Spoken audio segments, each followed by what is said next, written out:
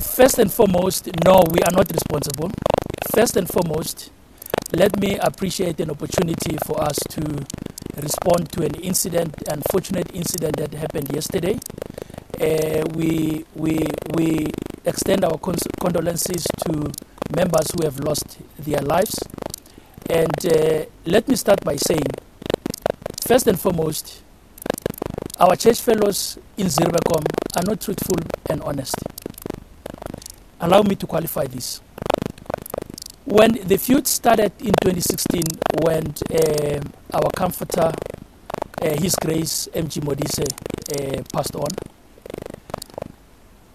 Mr. Abel Wesi, whom you already interviewed yesterday and at the briefing today, was part of the congregation that was congregating at Zirbekom that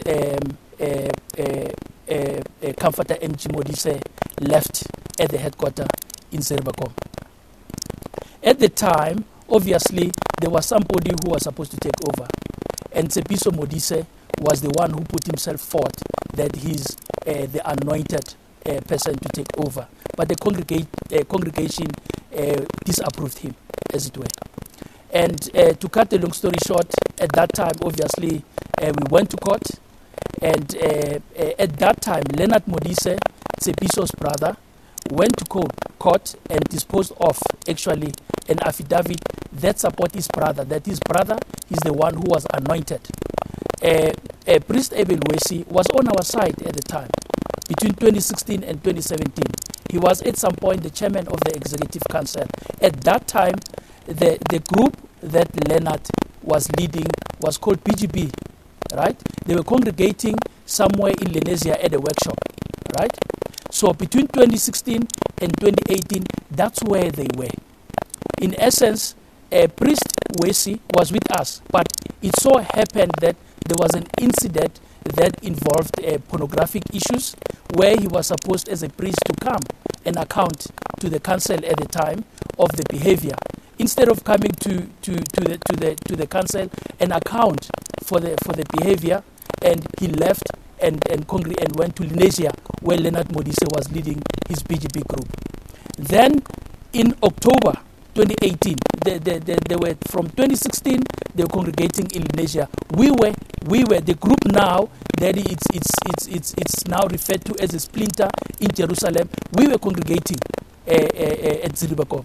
That includes Mr. Makwana himself. He was part of us, right? Then in October 2018, the week leading to the Saturday of the 27th, the council of the congregation at the time resolved to appoint a leader of the church, right? Then the BGB group heard about this, and then they went and cooked up a plan to invade Zirbekom. They invaded Zirbekom on the 27th October at about 3 a.m. in the morning. It was a Saturday. On Friday, the 26th, we reported that incident because our intelligence told us that they were coming to invade Zirbekom. They came to invade Zirbekom. Some of our members were held 3 a.m. in the morning. We went to the Sabbath service as normal congregants to go there and for a Sabbath service. When you go there, the invasion happened. We see people that we haven't seen in over 2 years. So that's how Leonard occupied Zirbekom. This issue of saying the leader of a congregation in Jerusalem is hijacking the church is not true. They were the ones that hijacked the church. They were the one who invaded. They were not there. They left. Why? Because the congregation did not want Leonard's brother. Leonard was supporting his brother. What happened on the weekend of the 27th? On Monday of that weekend, they went and invaded Jerusalem. They even stole money there, approximately 500,000. They left Jerusalem. They went to illegally occupy Canaan, the one that they said we took by force and by ammunition. I'm going to come to that. Then what happened, it were a matter of court proceedings, as it were. But they did not stop there, right? Remember now, I've counted already. They were out. They came on the 27th, they invaded Jerusalem, they invaded Canaan in Varampat. Then they continued to invade individual branches. One of them that appeared in media was Tsakane branch. They were arrested. There were many branches in Limpopo where they invaded the branches, they beaten the children of our father, they even injured our elders, the priests, right? We went to court in Limpopo. As I speak to you, in June last year, the Limpopo High Court ordered in our favor that PGB group must stop invading the branches. The branches belong to IPHC in that under the leadership of His Grace successor MG Sandla. That we have a legal standing in that regard. It did not stop there, right? The issue of Cape Town, that they are saying we invaded Cape Town by force, that is not true. PGB group, between 2016 and last year June, we, Priest Abel Wesi, Mpoma Kwana, they were leading preparations to go to Cape Town. We were doing this together, right? So last year, because they already invaded Silo under the pretext that Silo is the headquarters, then they went to Mount Zion in Cape Town. But then we were aware of the situation. We went to court for an interdict. You know what they did? The interdict was issued. You know what they did? They forged the interdict. They went forcefully to hold the service there. And then what happened? Because there was security that guard the area. Obviously, when that few such happens, security do their job to say, who are you? Why are you here? Because you are not supposed to be here, right? And the police were reported. So why I'm giving you this context to show that now they are playing victim is as if the group congregating in Jerusalem is the one that is invading. That is not true. We dispute that. Yes. Was publicly anointed by the former leader of the church, the late Jason Mugise, at his wedding. And that's the reason why they say he's the rightful and legitimate leader. What was said at that wedding, subject to many interpretation, that was not an anointment. He never uttered in his words that I'm anointing him. It was at the wedding where he said, Leonard's grandfather said, Leonard is me. Then he named him after his name, Frederick. As you know, the founder of this church is Frederick. Is that anointment? No, that is not anointment.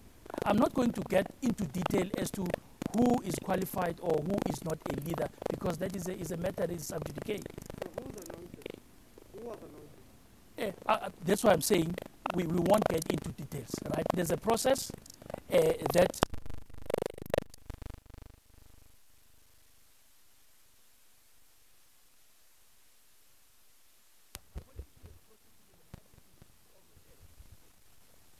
the council at that time resolved based on the particular procedure that we see that this one is the one who is suitable to see.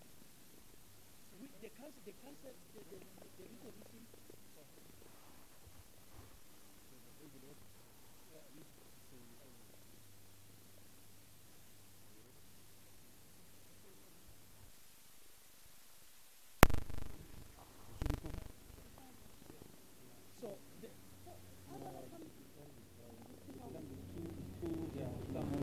Get the case. Get the case. It's in block. Yeah, good.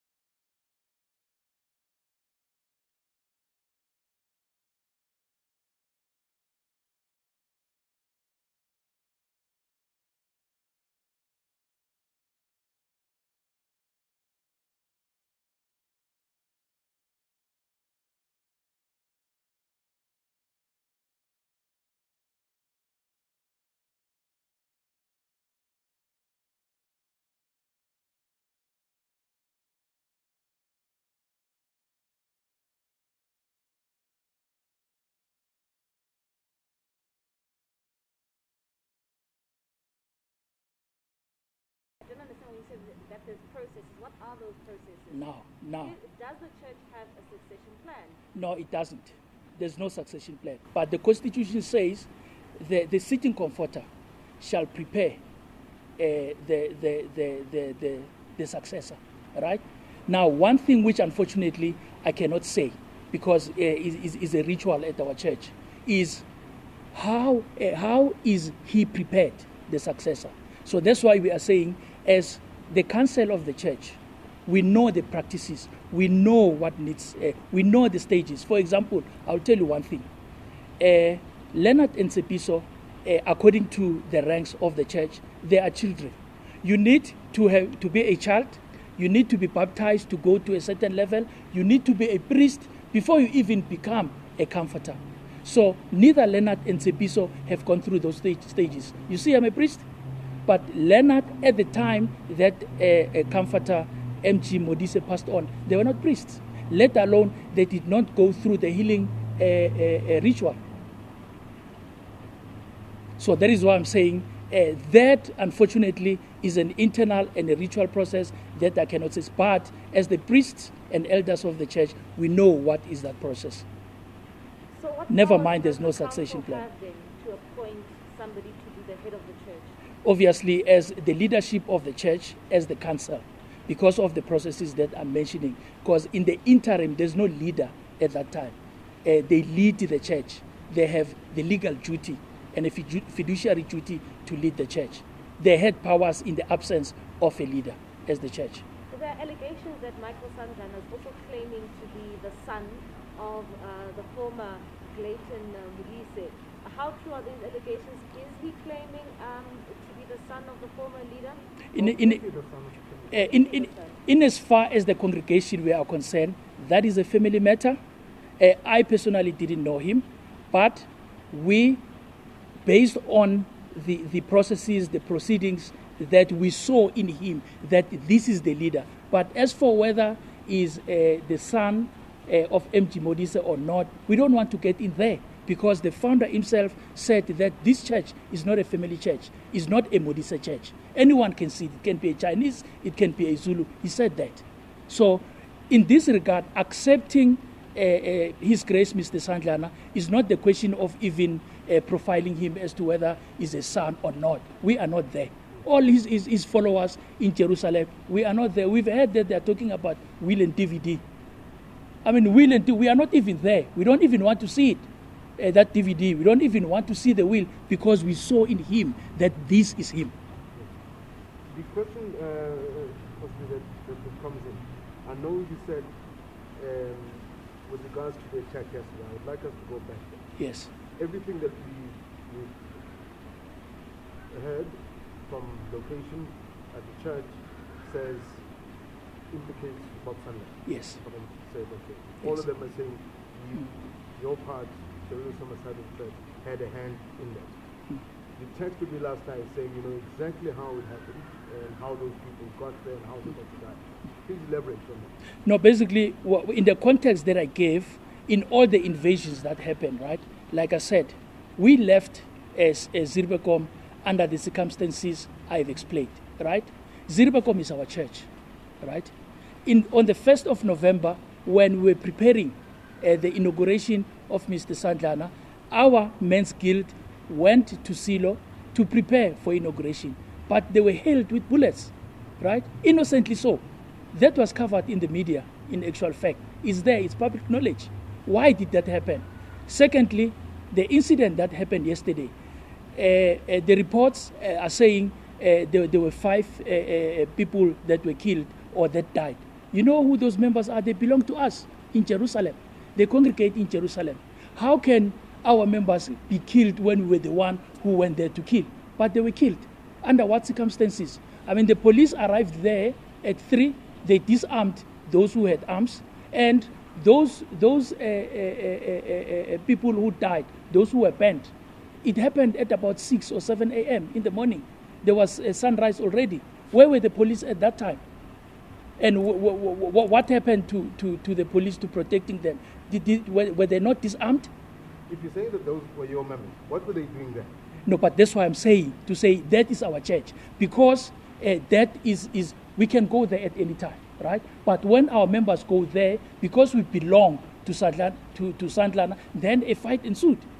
That's what happened. We, under the circumstances, we also don't know ourselves. The matter is under the police investigation. We are also asking our members who were there, who the police are seeking statement from them as to exactly what happened. But we know that our members were there.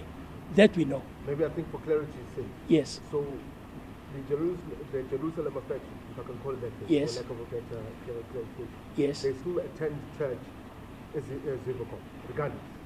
So you are allowed to go there to attend church? Yes, basically we can. Basically we can. But because we belong to somebody, we must only worship Leonard. Then when they come, they get asked, who are you? And then the fight ensued. No, we now belong to this. We now who, like you said on the video footages, like you had, do you know Santana? Oh, no. When I Santana and that. But what is that? And the weapons that are found? That's why we are saying the weapons that were found, we ask ourselves. I can tell you this, and I say this without fear or favor. There's a right-hand man, a bodyguard of Leonard Modise, who is a Metro Police officer. He called their police, his friends, that don't have jurisdiction in Zirbacom, to come. They were driving two golf polos. Is it golf or polos? But two of them, right? We ask ourselves, because the reliable sources tells us the members who were killed and banned, they were actually the ones who were held hostage inside. Those members were killed inside and they were dragged outside to be banned to hide evidence. We will submit that to the police. That's all that I want to say about what happened yesterday, because you ask yourself, I mean, those guns that were there, so many as they were, first there's no one who died, who was shot at, who are members of the Zirbacom group. But 5 of our members died. How come? With all those guns that were displayed there. We even dispute those guns as to whether they belong to our members. Taking it back to what happened yesterday, one of the eyewitnesses says that when the people stormed into the church and they broke down the fence, they were basically chanting Dawu, Dawu, and apparently that is also a nickname used for Michael Sandana. Yes. Why would you think that your own congregation would want to blame you for the happenings that we saw yesterday at your headquarters? Look, no, the chanting of Tau, it was not the chanting of protest. It was a praise.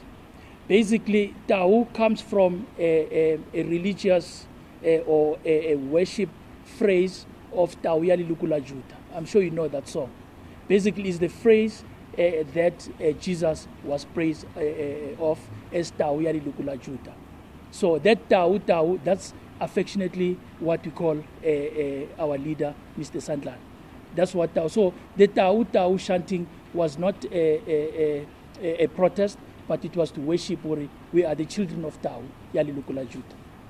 So why would your own congregation want to blame your branch for what happened yesterday? Why do you think they would single you out if you are saying that these allegations are incorrect? No, look, like I'm saying, I've narrated the history of how things happened. They are not honest, they are not truthful, and they are playing victim. So that's what happens. That's why the blame come to us. I've explained things that they've mentioned. I mean, Kanana, for example, in Pinal's Refill, in Varampat, they say, Priest Abel Wesi say, it is our modus operandi to acquire facilities and properties by force. That is not true. I mentioned with Cape Town, we have a court order by the Western High Court. I remember I told you there was an interdict that they forged and forcefully went into service. We have a court order in our favor that property belongs to the church. You know why? Because Leonard and Tsepiso, they are not representing the church. They are presenting themselves as Modises. They are not representing the church. So there's a court order. We did not acquire that property forcefully. Same thing with Kanana. In 2016, the Limpopo High Court issued a court order giving the church ownership of that. Like I said, in 2018, they occupied it illegally. In January, when we took over the property, it was through the implementation of the sheriff of the court. We've got the legal documents, it's public knowledge. The question that which was posed to the other side, yes, posed to you as well. Is there no form of reconciliation where the two factions can sit down and iron this out to avoid bloodshed? Look, the processes are in place. Unfortunately, like I said, the matter has been going in and out of court from 2016. And His Justice Kolapen tried to mediate, right? Like I'm saying, between Tsepiso and Leonard, they are the ones who are fighting, right? But our leader is not fighting. So, but we are open, right? We are open, but there are processes, like I said, there are rituals that need to be followed. Like I said to you, it's very clear, it's non-negotiable. You are Leonard, you are Tsepiso, you need to be at this stage, somebody's at this stage. How do you get over him when you are not? Some people have criticized what's happening right now, this leadership battle, saying that it's all about money. Everybody wants to get their hands on the money because the church is worth millions. Are you fighting for money? No, we are not. We are not. And interestingly, in 4 or 5 occasions, the Zirbacom group have been forging and even signing what you call, for lack of a better word, orders or resolutions wanting to access the money that the Hawks freezed or the police investigation freeze since the fight started in 2016, right? In 4 or 5 occasions, ranging from 400 million. The last one happened last month, where they needed 60 million rand. And you know what they did? They came to us, right, and said, can we go to the bank and share the 60 million and get 2020? We refused. We refused. They said, no, can we get 2020? We refused. As it's not about money. It's not. In actual fact, all the properties, right, that they've mentioned, the Cape Town, there's a Zone 10 where the first headquarter was as the church grew. There's Jerusalem, there's Libotlwana. We pay all the maintenance and cost for that without worrying anyone. This is not about money. It is not about money. And where is Michael Sandlana? Because I mean, everybody is talking about him, because they're singling him out, saying that he's responsible for this attack. What does he think of what is going on right now? But I am here on behalf of church and by virtue of that, on behalf of him. Yes. Yeah, where is he? What does he think of what? I'm sure you've communicated with him. Yes. What does he say about him being blamed for what's happening in Zimbabwe? Look. He's in a sorry state about what happened yesterday. He's not happy at all.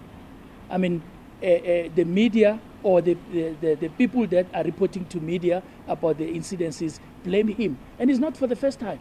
You go now to social media and you see the insult they hurl against him, and he's a very, very, very highly spiritual leader, and he's not retaliating or doing. He's very bad. If you go to social, they insult, they call him illegitimate child, all things that I cannot even mention in the media. So, but he's there. He's in a sorry state. We support him. He's there. And he's a very, very spiritual. This thing of saying he's Satan is this, that is not true. And by the way, what happened yesterday have given the context. Between 2016 and 2018, Mr. Sandlana was not there. Not even not even pictured, but there were fights. People died, but Mr. Sandlana was not there at all. Between 2016 and October 27th, Mr. Sandlana ascended to the throne on the 3rd of November. I saw him for the first time on the 31st, when we met him to prepare for the first time. With all the fights that started in 2016 and 2018. Has he been brought in for questioning by the police yet? That I'm not sure. But I'm sure because he's in the police hands, I'm sure they will get to him. The one thing that stuck out when we were at church is that they have proof, as we say, of how President Leonard II descended to become leader of the church. Yes. And they were saying, as you heard, I'm sure, and Bruce Dana tell us how they say their leader yes. got to be the leader of the church. Yes. Look, maybe let me clear the response of saying, where was I on the 28th and all that.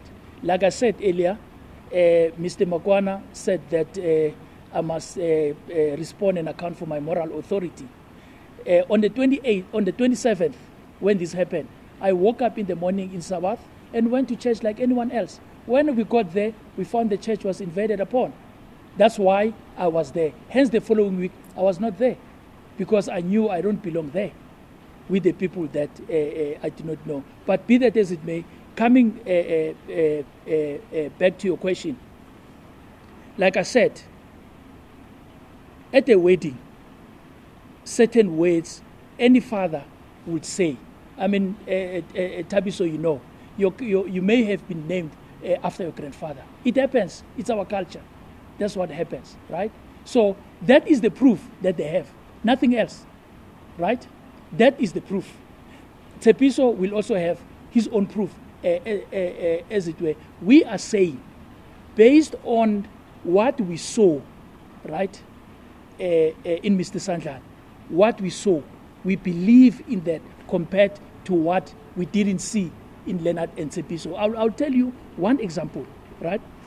Since our comforter, Mr. Sandlana, ascended to the throne on the 3rd of November, he has held 3 healing sessions, right? 3 that IPAC is known for. Tepiso and Leonard haven't. And that is the core. The healing service of IPHC is the core, is the foundation of this church. But they haven't. Why? So are you saying that Tepiso and Leonard are forcefully trying to be at the helm of the church because of their father?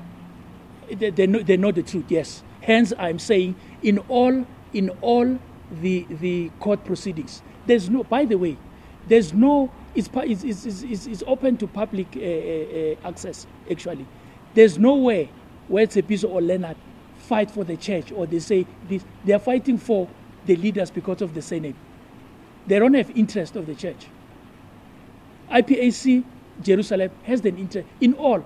Where it refers to IPHC is Jerusalem. In all court papers, all over a dozen of court proceedings that are currently going, is IPHC in Jerusalem, that is IPHC. On the other hand, they say a leader of any institution would be based at the headquarters. And coming back to why Jerusalem Yes. tried to invade the headquarters Yes. to claim their legitimacy. No, it's not the question of headquarter, right? I mean, headquarter can be anywhere. Headquarters can be moved. And by the way, spiritually, those are facilities, right? We can go under the tree and worship and get healed. So those, as it were, like I'm saying, by the way, the invasion of Silo by Leonard is a matter of the court as well. There's a court. In actual fact, it could have proceeded, but because of lockdown, it didn't, right? So we are not saying we want to go there or go back there because it's a headquarter, as it were. No, that is our facility, just like our facility in Jerusalem is a church, our facility in Cape Town is a church. So Zirbecom is IPAC, doesn't belong to Leonard or to Tepiso, as Modi says. No. Just another question. I mean, if you are relating the preaching the Bible, which preaches love, forgiveness, and respecting your neighbor, don't you think that perhaps you should be preaching that yourself by sitting and forgiving each other? Look, IPAC is known as the Church of Peace and Love, right? So we all yearn for that peace, right? We are humans, we have emotions. We preach that to our congregation. I'm a priest. We preach peace, we preach harmony, we preach love, So, right? you're But not really- under the circumstances, like I'm saying, we can even leave the congregants out of this, right? And look as to who are actually battling for this thing. And you will realize that, I mean, as congregants, there's peace and love. But there's some forces elsewhere that fight for power, right? That's what lead to this. Maybe in the midst of that fight, those who are fighting for this power, they can't relent, right? To say, you know what, we just need to give on or to give up. Then these things happen. But in our hearts, in our minds, in our souls, we do preach peace, we do preach harmony and love. Because you spoke about the congregation. Yes. IPHC is estimated to be about 3.1 million congregants Mhm. now. Branches in South Africa, Yes. East SADC region, Yes. as well as there's a branch in London. Yes. Who do these branches speak to? Yes. If the top is Yes. split, Yes. who do these branches say this is who we follow, or this is where we take leadership from? It's a very good question. Under the leadership of His Grace Successor MG Sandlana, we have 350 branches that reports to him. And I can tell you, if Zirbacom can tell you they've got more than 20, they'll be lying. Because that's almost the entire network of the branches in SADC, like you have mentioned. Yes, like I'm saying. Yes, yeah. Like 350 as we speak, they report to His Grace Successor MG Sandlana. And that's about how many in numbers? Look, because of the Zirbacom and then the Springs, but all I can tell you, we are the majority. The Jerusalem congregation is the majority with the Zirbacom and the Springs combined. We are the majority. I may not have able to state the exact numbers at the moment, but we are the majority, and they know themselves. And what do the congregants say when they see this happening? No, obviously it's said they would want to know. Hopefully our response, we are Layfiers. I mean, like Leonard said, to say, you know what, we are people of love, we are people of peace, but congregation is silent. Like I say, you take congregation away from this, they want to know what is happening. What is happening? Because it's locked down, they haven't been to church, so, and they see this. It's not good news at all. It's not good news. But our Father, His Grace Successor MG Sandlana, has sent messages to the congregation to say, calm down, we are sorting out the situation, things will be fine. And we are grateful for that. On the way here to you, we picked up that the CRL is saying they're willing to mediate between the two factions. Yes. Within the next couple of weeks, they would like to have a sit down with both Yes. factions. Yes. Are you open to that? We- Because the reason why I asked that particular question, Yes. when I asked whether you'd be able to sit down Yes. with the other side, your answer came back as a definite no. The same vice versa when we asked that side, they said, no, Sandana is a fighter. Yes. We will fight all the time. Yes. You said the same thing. No, Leonard is a fighter. They do not want to listen to reason. Obviously, there seems to be a division between the two. Sure. If there's a mediator, as the CRL, if they can sit down, would you guys, these factions, be able to sit down and come with a solution, or it's your way or no way?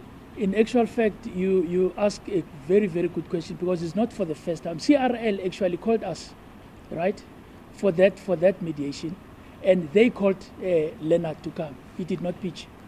But we are willing. If CRL says, come and let's hear, we will go to CRL. We are compliant. We don't want to see this going. We actually urge and plea to law enforcement to sort this out as soon as possible. But if CRL says, come, the two parties, and let's try to mediate, we will go. Because it's not for the first time. CRL called us, and they called Leonard, right? We agreed. We went, but Leonard didn't come. Thank you very much. Yes, no, thank you. Thank Thank you. Yes, yeah.